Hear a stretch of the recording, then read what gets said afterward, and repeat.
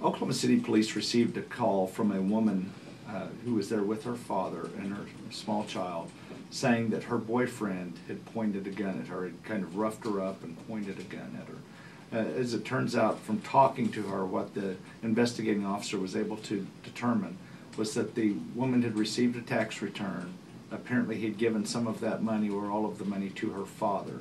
Her boyfriend came home, confronted her about the money. When she told him what happened to it, he grabbed her, threw her down, grabbed a shotgun, pointed the shotgun at her in front of the child, demanded that she get a hold of her father and have him bring the money over.